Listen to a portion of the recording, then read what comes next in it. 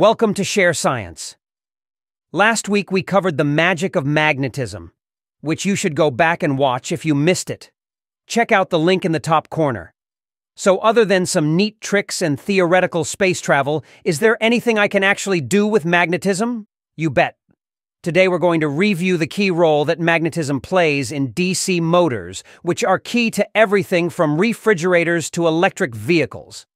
Let's find out how. To understand how DC motors work, we have to explain a few key terms first.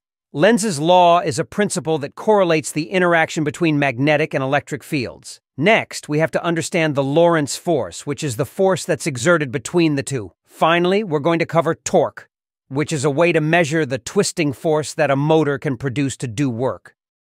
To understand how DC motors work, we have to first understand how magnetism and electric current interact.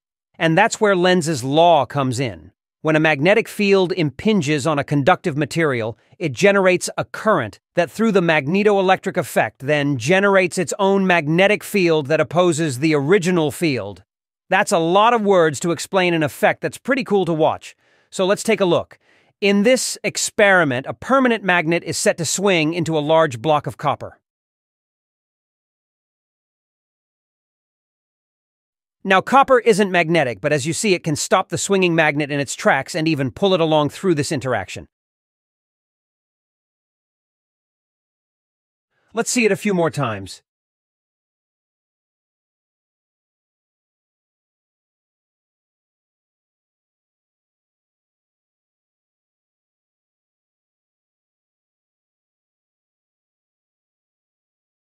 Now, in a DC motor, the idea is to take advantage of this effect through smart design. To show how this works, our friends at learnengineering.org have provided these cutaways showing the inside of a DC motor. By introducing a current in the rotor that interacts with a perpendicular magnetic field, the rotor spins, due to the applied Lorentz force, which is a measure of the strength of this interaction and will vary for each motor design. In a simple version of a motor, as the rotor moves in line with the magnetic field, the current is reversed, which allows the rotor to complete the loop.